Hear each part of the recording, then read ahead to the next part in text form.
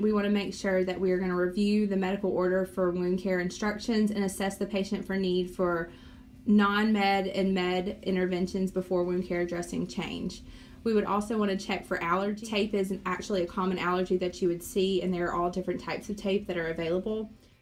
Transport tape, which is shown right here. We have paper tape, and we have Metapore tape.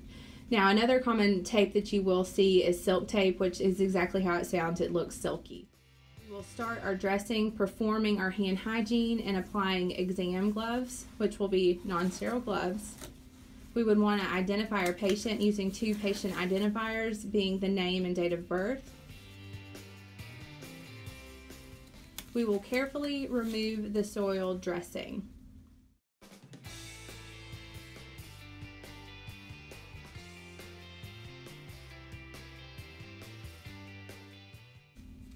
We're going to dispose of the soiled dressing and gloves appropriately. You never want to put blood in the trash, so obviously that would have to go in a red bag, and you would have to dispose it appropriately depending on whatever would be per your institution. So we are going to again perform hand hygiene and apply gloves. Since this is a clean dressing, again we're going to apply exam gloves. We have a actual dressing tray, which we have sterile 4x4s that we're going to use to clean the wound, and we're going to apply our unopened solution of normal saline that we will pour over our gauze, again to just clean the area.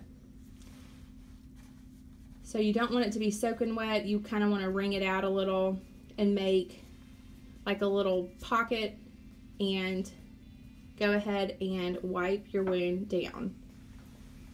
Being careful to apply gentle pressure, because again this is an incision and we don't want to cause harm to our patient. Once we have cleaned this area appropriately, we will then dispose of what we don't need, and we will open our surgical sponges, which again are just 4x4s, and we will apply it to our patient per our MD order. As we apply our gauze, we will secure our dressing.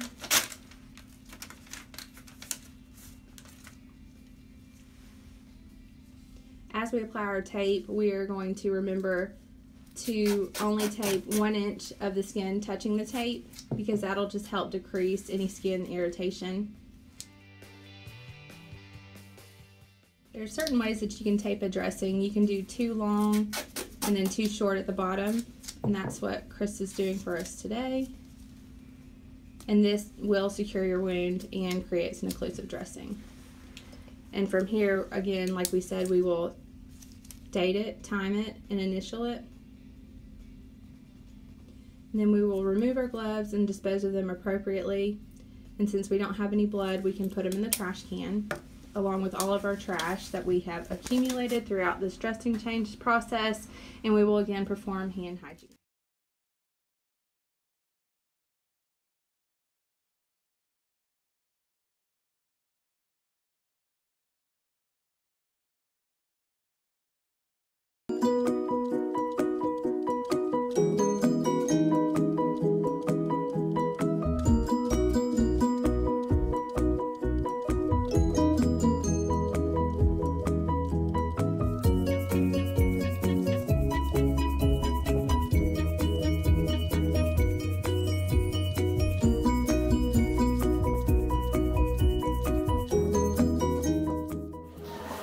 Wash your hands before starting.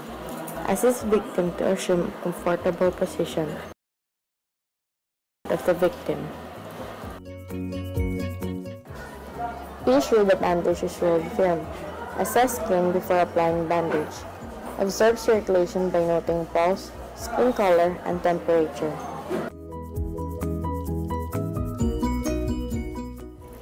When bandaging a joint, ensure flexibility. Always have a clean work.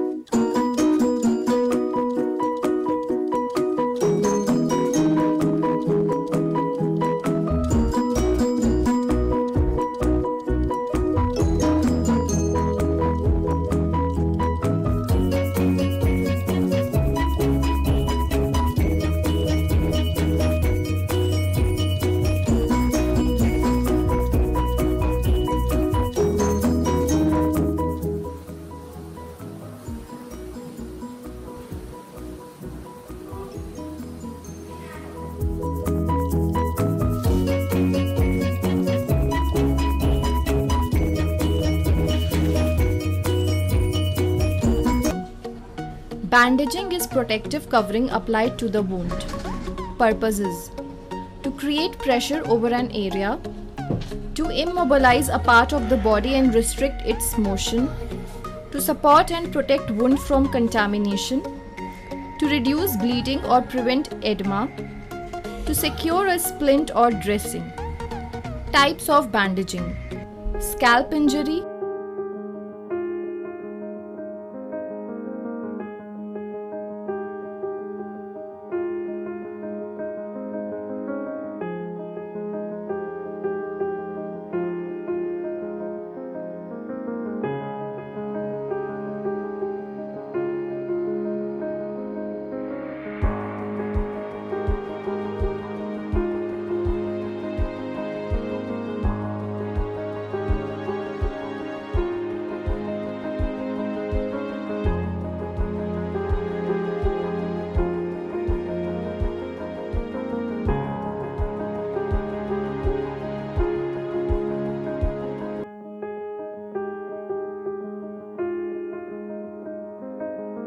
forehead injury,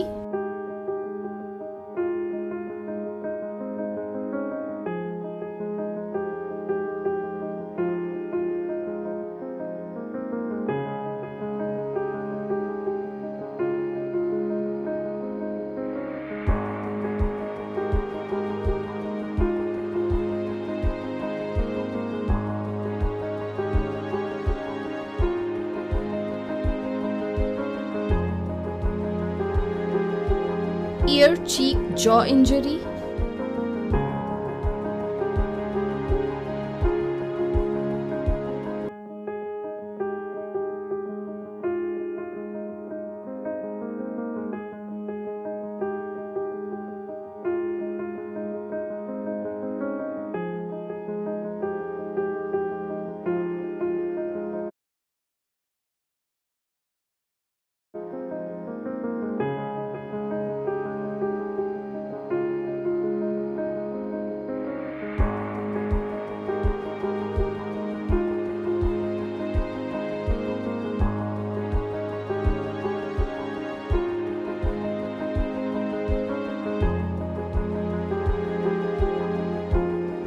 shoulder injury,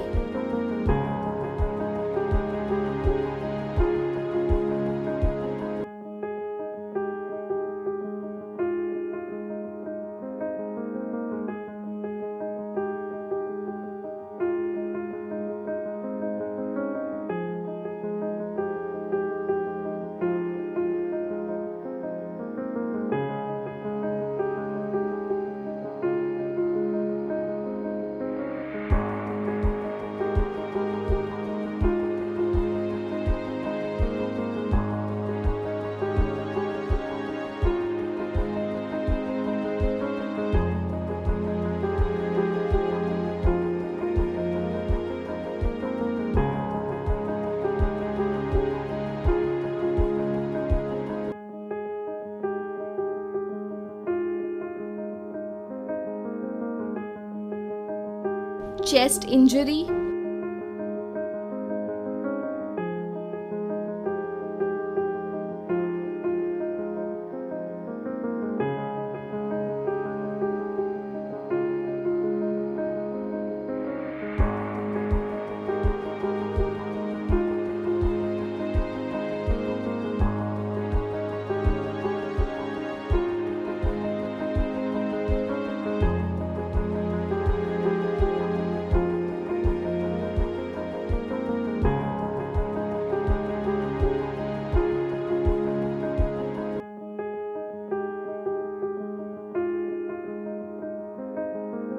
arm, elbow injury,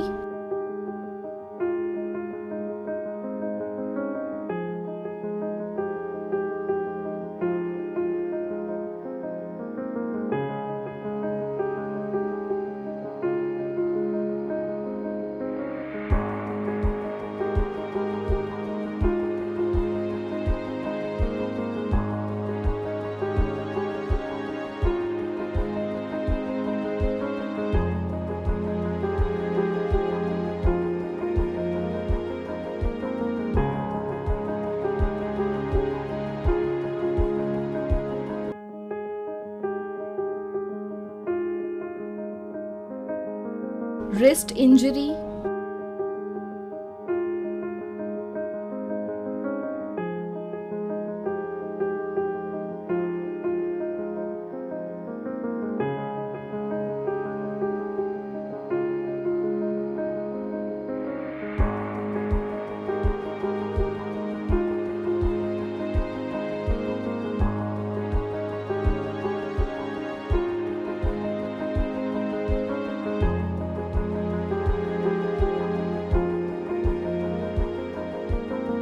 hand horizontal injury,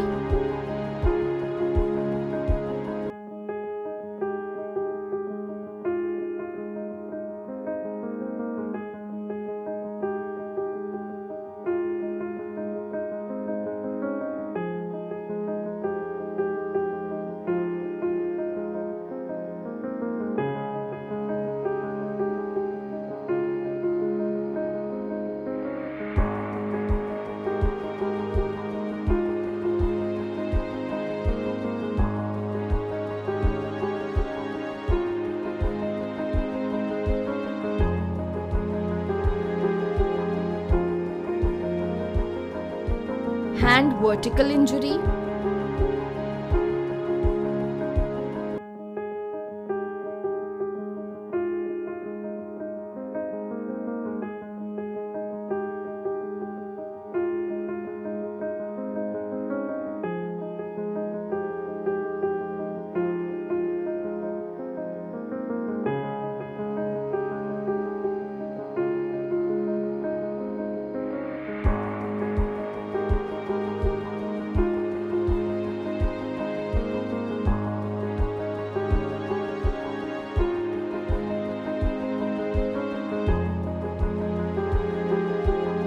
ankle injury,